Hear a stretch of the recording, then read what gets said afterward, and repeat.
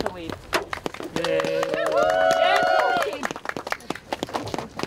Thank you so much, all of you, for your courage, for being here today, to understand our shared humanity, to honor the lives of journalists killed in Gaza since the genocidal campaign began. In the last 3 months, we know the Israeli government forces have killed at least 112 journalists and media workers in Gaza. 56 journalists in Palestine have been arrested according to the Palestinian Journalist Syndicate. But in the words of Yusuf Maher Dawas, a young poet who died alongside his family in Gaza, we are not numbers. And it's so important, as being the only Palestinian American serving in Congress, that I try as much as I can to have many of my colleagues and so many others to understand we cannot continue to just talk about the numbers. Palestinians are human beings. Behind each of these numbers was a name, was a life, with a loving family and a future. Israeli government's brutal attacks have made Gaza the deadliest place in the world for journalists and their families. This is according to the United Nations. Human rights experts have determined that Israel's government's attack on journalists were deliberate and part of a wider pattern to silence journalists covering Israel's war crimes. Palestinian journalist Anan Osmar says journalists and media workers are being targeted in order to, quote, shut down the coverage, end of quote, of Israeli government's atrocities. Multiple investigations, as you all know, from Human Rights Watch to Reuters to Amnesty International, have all concluded an Israeli airstrike that killed a group of journalists on October 13th was indeed targeted and deliberate. The Israeli government's military admitted to deliberately killing Al Jazeera journalist Hamza Dodouh in a targeted airstrike that also killed AFP's journalist Mustafa.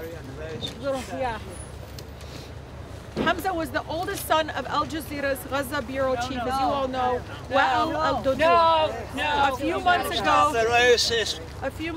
Wael also lost 12 family members, including his wife. Has 15-year-old son, his 7-year-old daughter, and his infant grandson in Israeli airstrike. Again, we are not numbers. We are human beings.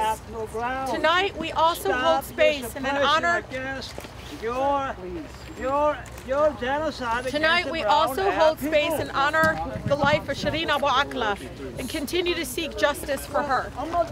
Despite Netanyahu's ongoing genocidal campaign, Palestinian journalists have continued reporting from Gaza under extremely dangerous circumstances, y'all, to continue showing the world the truth about these atrocities. We call on the international community, please come together to investigate Israeli government's war crimes for its repeated attacks on journalists. Please join me in this moment of silence for all the journalists who have been killed in the past 3 months as we honor their lives. Please, everyone, a moment of silence.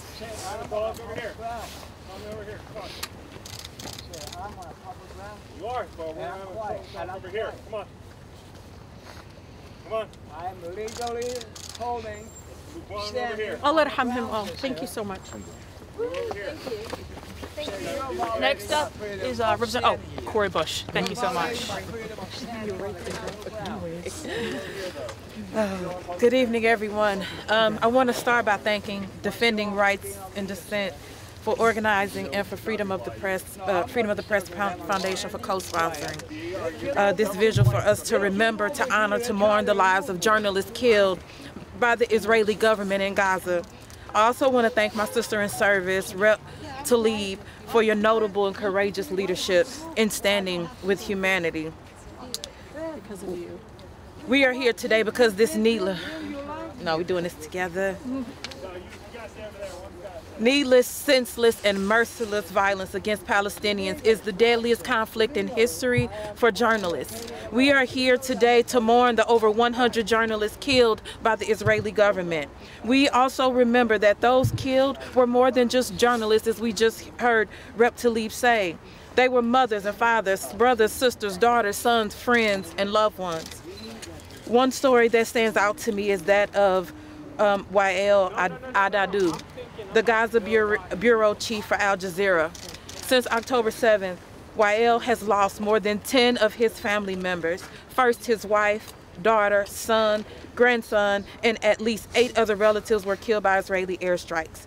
And just last week, his son, Hamza al-Dadu, who was also a journalist and cameraman for Al Jazeera, was killed when an Israeli airstrike targeted his car.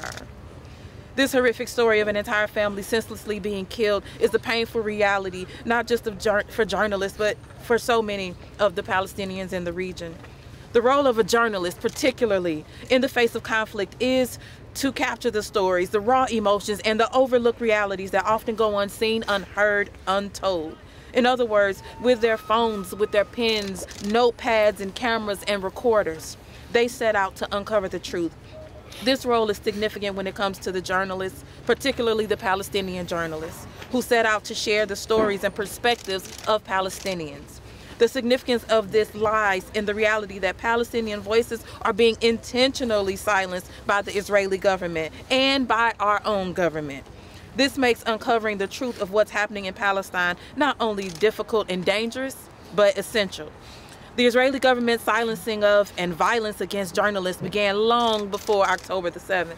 In fact, for decades, as Palestinians have lived under their illegal occupation, the silencing of their voices and stories has been a tactic to maintain control and maintain support from the West. After all, it's much easier to ignore and cover up injustice if it goes untold.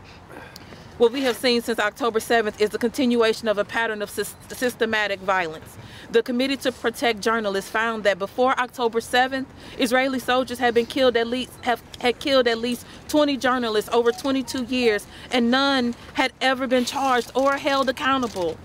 One of those journalists was the prominent, which we just heard, Palestinian-American Al Jazeera reporter Shireen Abu Akleh, who was killed by an Israeli soldier while wearing a press vest. I have long supported accountability for Shireen. In fact, in May of last year, I stood just over there at the Triangle and joined Congressman Andre Carson in reintroducing the Justice for Shireen Act. We still need justice for Shireen, and we also need justice for Hamza al-Dadu, for Somer Abu Daka, and every other journalist that has been killed by the Israeli government. I would also like to call out the silence by the press in this country and most of the West, as their very own peers are being slaughtered for doing the very jobs they do. Why it is that so many had the, I'm trying to figure out why it is that so many had the courage to speak out about the killing of Jamal Khashoggi and the arbitrary detention of Evan Gershkovich. But few have anything to say as dozens and dozens of journalists are killed in Gaza. Why do we yet again see a red line in our solidarity and humanity when the journalists are Palestinian? If democracy truly dies in darkness, what does that say about the collective silence about these mass atrocities? That's right, yes. So let me be clear as I possibly can. If you actually believe in freedom of the press, your solidarity cannot be conditional. Intentionally or indiscriminately targeting journalists, it is a war crime. Just like the targeting of all civilians is a war crime. Yes. Just like the targeting of medical facilities is a war crime. Right. Just like the forced starvation and the withholding of water and electricity is a war crime. Yes. Just like the collective punishment of 2.3 million people is a war crime. Yes. This needs to stop. Stop the war crimes. Stop our government's complicity. Stop the violence against journalists and against all civilians. We demand accountability and a ceasefire now. Thank you. Thank you.